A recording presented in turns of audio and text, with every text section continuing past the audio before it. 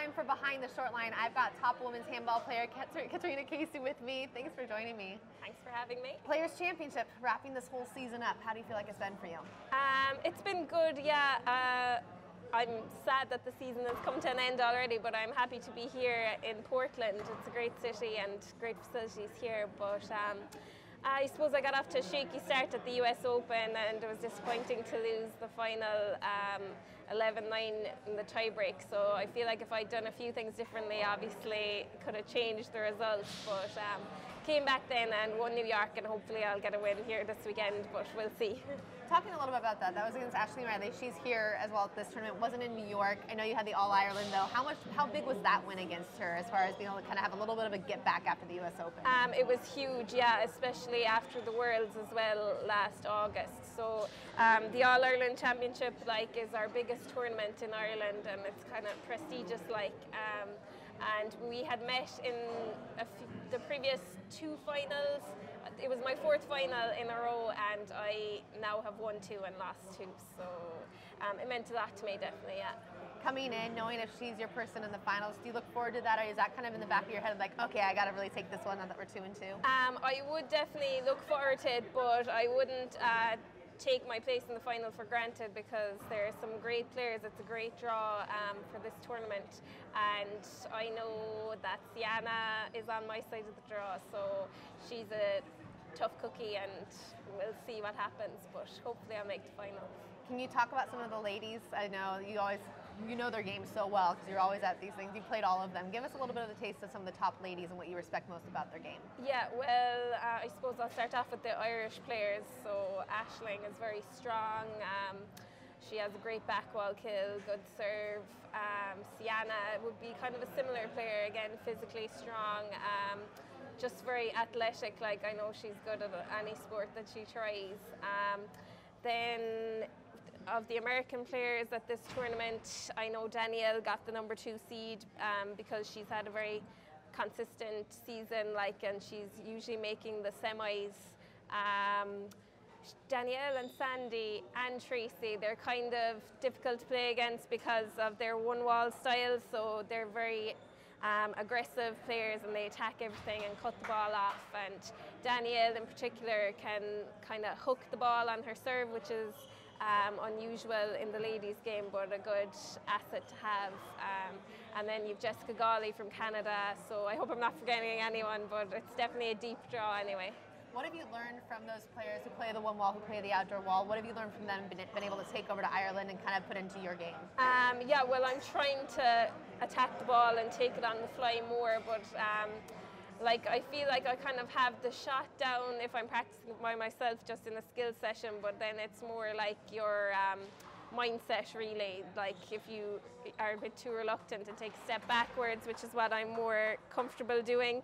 So you have to really practice a lot in games trying to cut it off, and you'll make mistakes, but that would be the main thing I'd learn from them. So give us a little background on you. How did you start playing handball? Who got you into it? Well, I started playing when I was 8 years old, and my brother John, who's a couple of years older than me, he started playing at the time as well, so I just wanted to try it out. We kind of always had a bit of a sibling rivalry, so anything he did I needed to do too. So I was always kind of into sports and maybe a bit of a tomboy, but handball really appealed to me, so I just got hooked on it, and I made my first trip over to the US when I was 14 for a juniors trip to Tucson, and then once those travel opportunities came about, I started training even more and just kind of really dedicated myself to it. Your brother now, what does he say that you're #1? Well, he's a good support for me. He came to my All-Ireland final now, and my sister and my parents as well, but he doesn't play handball anymore, unfortunately, but yeah, he's happy for me. What about handball do you think makes it click for you? I mean, you're #1, so what is it about you that just makes you love the sport so much and giving everything to it? Well, I just think it's like an exciting game, fast-paced. I kind of like that, you have to be physically fit, but a lot of it is to do with your tactics and strategy as well. So Like, you know, you don't have to be the biggest or tallest or, you know, most strong to win. I like that, and I just kind of work hard at it, and I still have a lot of room for improvement, but I'll keep trying anyway. Now dating one of the top men, Sean Lenny, what have you learned from him in his game? Well, we're very different players, definitely.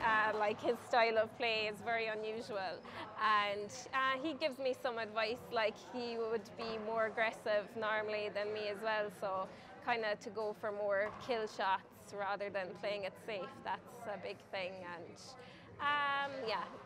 People get to only see him on the court. What about him is different than off the court that you get to experience? Well, maybe on the court he can get a little bit worked up sometimes. He's pretty laid back off the court, and I guess that would be the main thing. Yeah, he still enjoys playing, like when he's, you know, expressing himself on the court, but sometimes when things aren't going so well, he can get a bit frustrated. But yeah, he's good fun off the court. Been able to do New York together and all these different other locations with handball. What's been your favorite? My favorite location? With him, as far as adventures go. I don't know. New York was fun. Yeah, I'd been there before. Actually, after the US Open, we went on a road trip to the Grand Canyon on the way back to Tucson, and then I played in the Tucson Pro Stop, even though it was just the men's tournament. But I played in a few different grades at that, so that was a fun trip. Yeah. Speaking of that, you have tried to qualify for the men's tournament. How does that go now for you? Where are you at with that? Well, it was fun. I tried last season in San Francisco and New York, and I played okay. I didn't obviously qualify, and then I tried again in Tucson, and I felt like it made sense in Tucson because I wasn't jeopardizing my women's bracket because there was no women's tournament at that event, so I was able to kind of give it 100%. And I liked in Tucson as well that we played off for 17th place, so I just missed out on 17th place by a few points against Ryan Bowler, so I felt like I had made progress from the other tournaments. So hopefully I'll try again maybe next season.